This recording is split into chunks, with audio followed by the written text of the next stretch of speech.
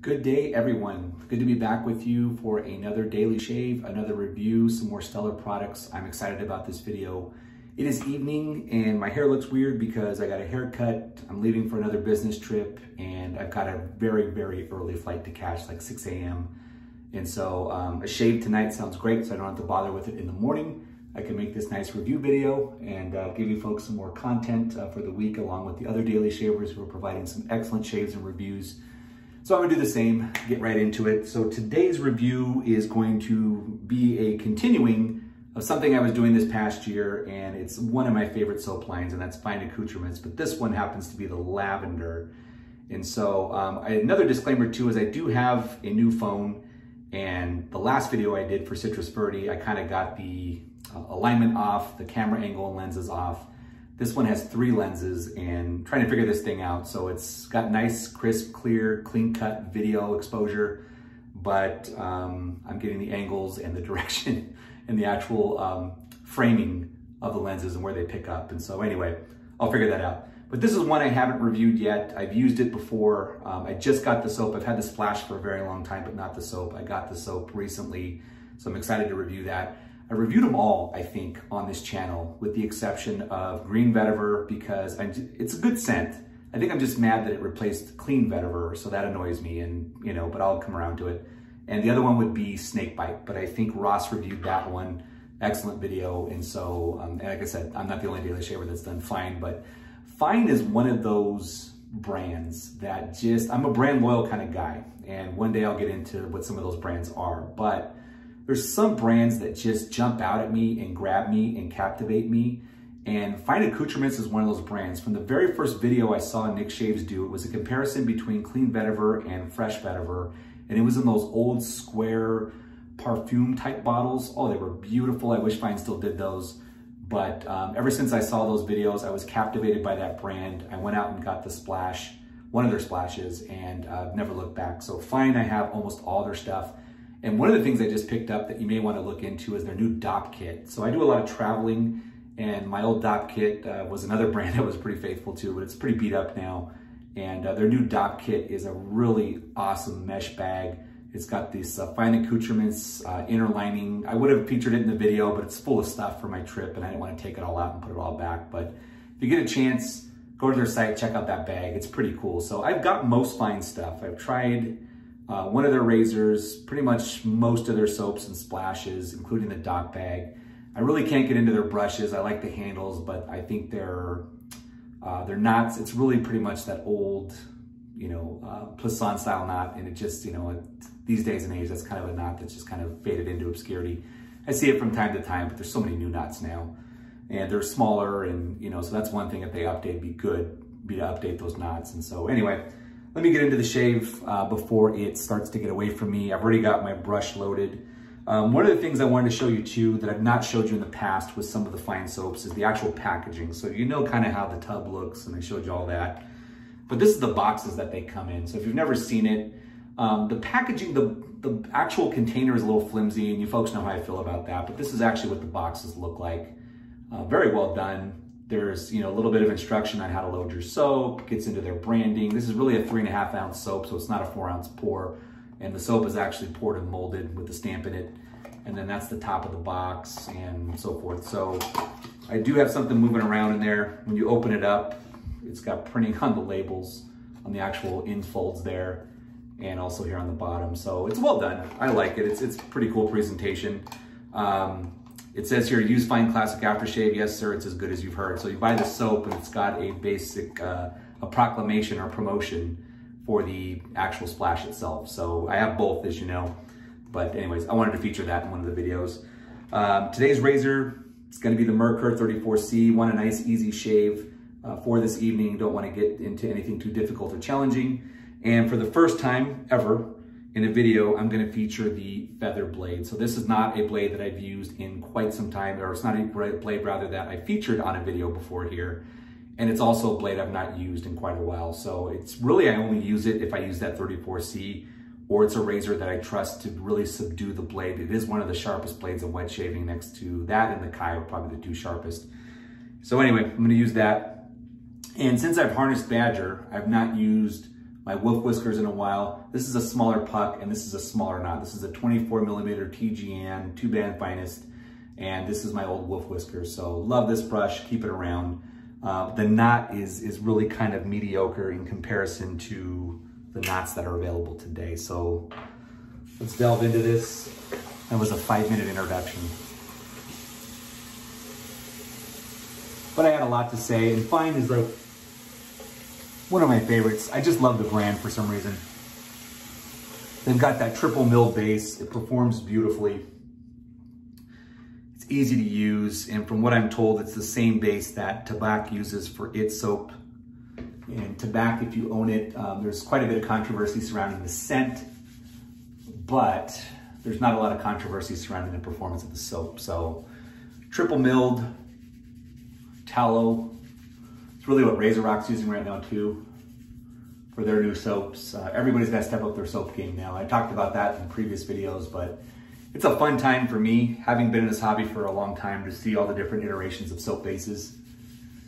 It's fun because, I mean, the bases these days are just out of this world. It's just what your preferences are, and a lot of loyalists out there, and I've talked about that before, but yeah, it's terrific. Great time to be a shaver.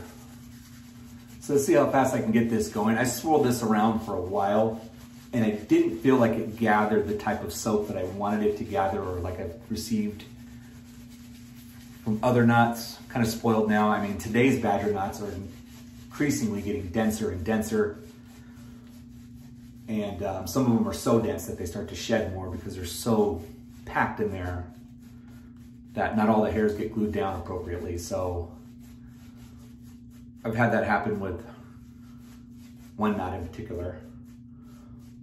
But most knots these days, I mean, brush makers and such, their sourcing methods are pretty precise. All right, so this needs more water.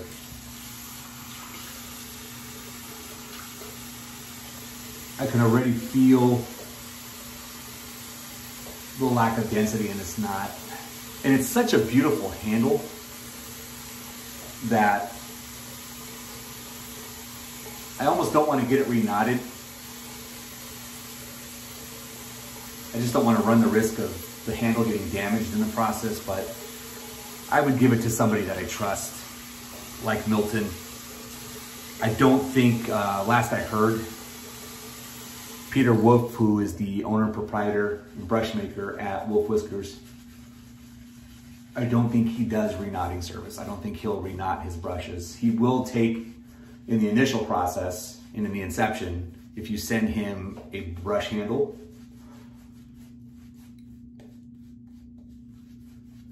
he'll accept a third party. Now, he's not really into sourcing knot. He does, but it's not his big thing. He doesn't have, like, he had that Black Wolf, which gained a lot of fame, a lot of folks liked, and you know, there's a lot of replica knots that follow that.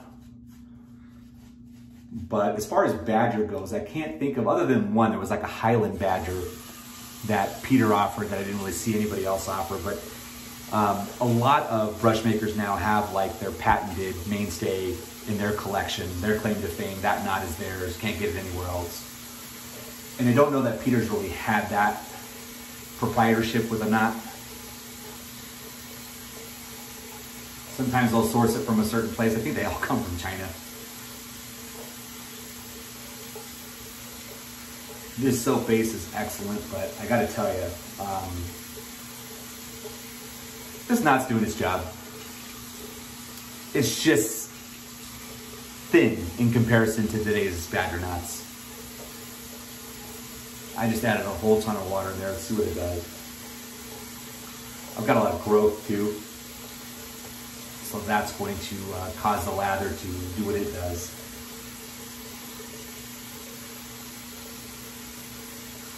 We shall see. So anyway, last I heard, I talked to a good buddy of mine about it, and his response to me is, I don't think Peter will reknot his brushes. He'll just make them, sell them to you, fulfill your order, and that's that. And that's fine. That's, you know, the way Peter wants to do it. Still has a waiting list, still very popular. I like the guy, he's a stand-up dude. And he makes, I mean, it's beautiful craftsmanship. But I would say back then, 3 or 4 years ago, Peter was it. I mean, he was like the Leonardo da Vinci of brushes, in my opinion. And today, there's a lot of folks that have a lot of skill that are commensurate. And so it's very competitive out there. But Peter still sticks to what he does well. And he continues to do it well. He's a craftsman, he's an artist. And I mean, outside of the knot, that's not Peter's fault. That's still one of my favorite handles, or one of my favorite knots. Not knots, yeah, handles. Jeez, I got it right the first time. I'm tired, folks, and I gotta get up in like 4 hours again. All right, feather blade. Let's see if I kill myself. The nice part about the haircut is my sideburns are lined up. And I knew that this blade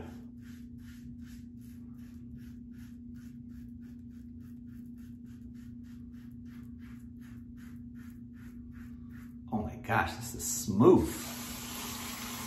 So this is my 34C.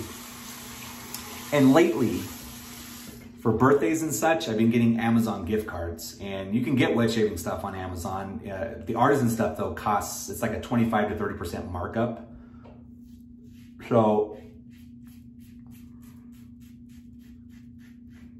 I really don't buy that kind of stuff on there anymore.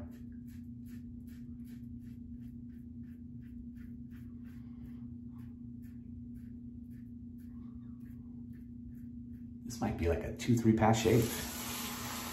But I've been trying to buy things that, you know, I've been wanting, maybe haven't gotten around to getting. Last time I got the standard razor with my birthday.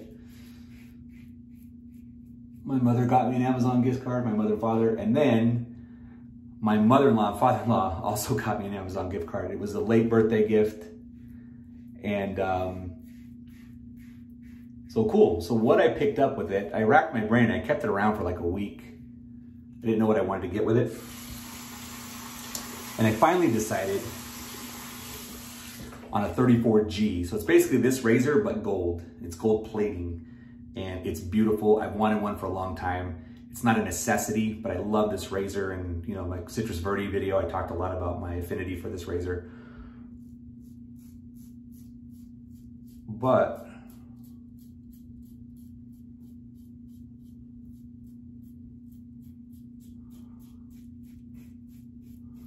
it's a gold version of one of my favorite razors. I got it. I still feel the calling. I have the gunmetal Rockwell. I have the gunmetal version. And I still want the chrome or the stainless steel. I'll probably just get the chrome. Or I'll save up 2 cards and get the stainless steel. I'm on the waiting list for the carved razor, the stainless steel for that. So I'm being very selective, but of all the economy razors that I have basically pushed out of my den, this one I've kept. Now I noticed the price is back to about $42, $44 for this razor, and it's right up, it was 50, almost 60 bucks for the gold plated one.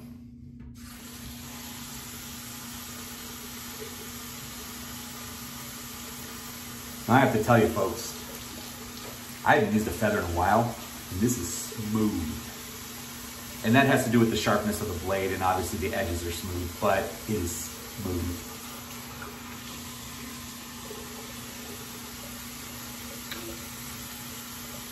My gosh, I don't even feel, I mean, there's definitely some more stubble to mow down, but I will say that that took care of a larger percentage of my stubble than my typical and customary first passes do. So let's get back at it. I might be able to do this in 2-3 passes. Let's see. I gotta tell you guys, I'm less than impressed with this knot. But when I bought it, it was kind of the cat's meow at the time. Now, it's more of like a dead alley cat, right? I mean, it's a good knot. It's fine. It's just that the other knots I know I have, I think I'm gonna have Milton re-knot this. I did talk to him about it a little bit because I do love this handle. It's gorgeous. It's Shadows of Stone. You can't see it with all this soap. The Shadows of Stonehenge with this all clear. Oh my gosh, it's gorgeous. And in hindsight, I almost wish I got Badger because it was a more expensive handle and it's wolf whiskers. And at the time it was like buying, you know, a Picasso or something, you know, you get a good frame for that. You don't buy the Walmart stuff. So I put Badger in it, and I wish I would have gotten like a black wolf and put it in there, because at least that would have been more usable.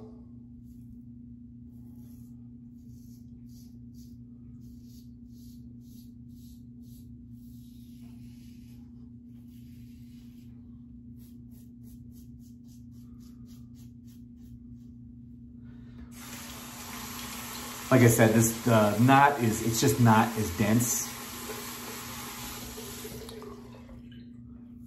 And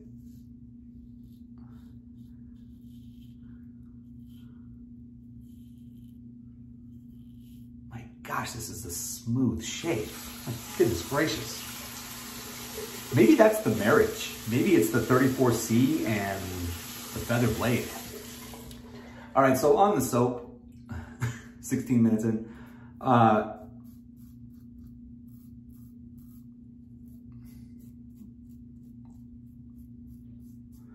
The soap, it's a lavender soap, and Fine is notorious for just, I think they're very fragrant soaps, and they're very fragrant splashes, and everybody knows that about Fine. And I think that's what they go for. So you hear remarks about people saying their vetiver really doesn't smell like a vetiver.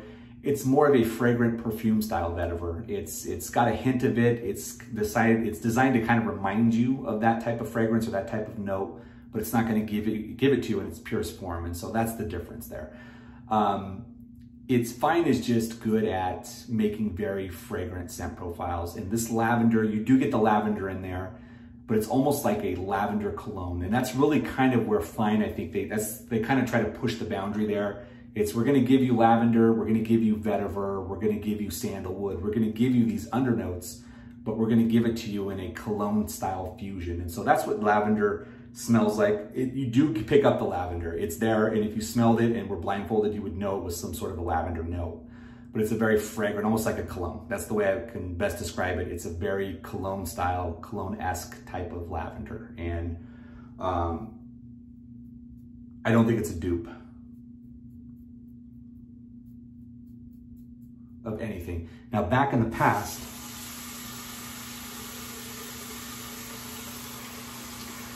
normally I go on the site and do a bunch of research on this stuff, and I just didn't have time to do that today. And I might be shooting myself in the foot because Fine does do a lot of dupes, and this could very well be a dupe. Now, they used to do a Savon de Lavender, something like that it was called, and can't get it anymore. Abraham West Coast Shaving has it, and it's apparently modeled after like a $300-400 cologne, and they did it for a while. It was glorious, and they don't do it anymore. So this one is, from what I've been told, because I don't think I've ever smelled, I don't think Abraham's ever had it when I've been around and smelled it. Maybe I have, and I forgot. He has that Savon.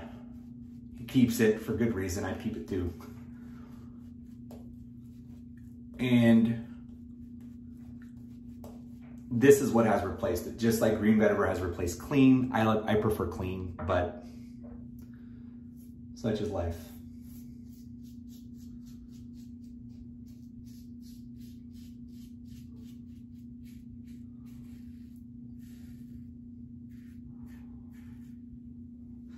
Now, I've gotten much better lathers from this base. I was gonna say lavender. I'm on the lavender kick right now.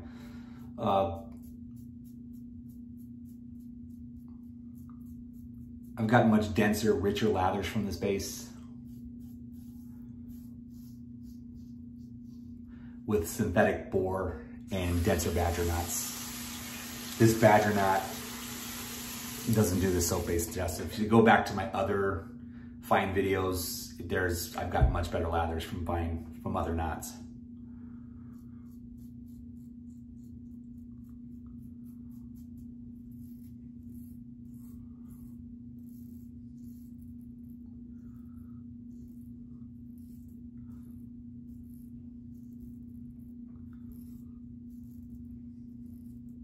So Milton, if you're watching, probably gonna have you remount this brush.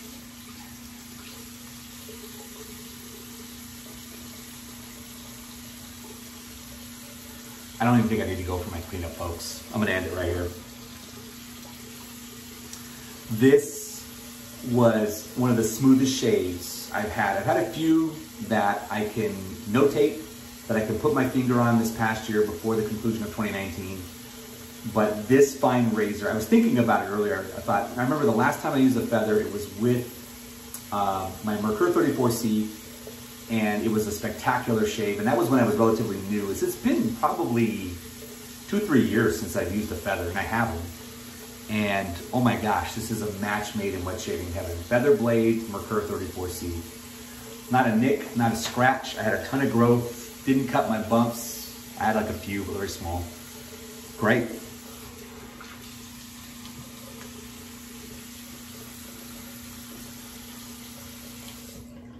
So if you're looking for a lavender that doesn't smell like you're in a lavender flower field, it's more fragrant, it's more aromatic, and one that you can wear in front of your friends, in public, at work, your family, special events. This is fantastic. So this is the old bottle. The newer bottles are a little more aerodynamically shaped. I mentioned the really old bottles, but these are nostalgic. I even have one of the really old ones with the thicker labels. And I don't know if those were waterproof.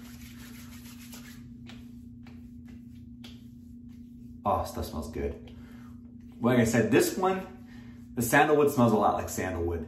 The vetiver is more of a fragrant cologne type, you know, Tom Ford dupes and things like that. This one smells like a lavender cologne, and I love it. So pick it up. Again, this was Fine's Lavender. Fantastic shave, fantastic soap formulation. You go back to my other videos, hear about the scent profiles, select the ones that you think that you'd like based on your sniffer. But I love them all. And again, the Fine brand is one of my favorite. I buy a lot of their products, not just the soaps, and they're worth checking out. They're a mainstay in the wet shaving community. There's just something sophisticated about them. I love the brand, and you know, I hope that they bring out some more soaps to add to the line. I think there's a lot to do out there. I'd love to see what they accomplish. So God bless you, folks. It'll be a while, probably another week before we'll have another time or more time to film another video. But I'm dead tired and gotta catch a plane in another 4 or 5 hours. So God bless. I'll see you guys next time.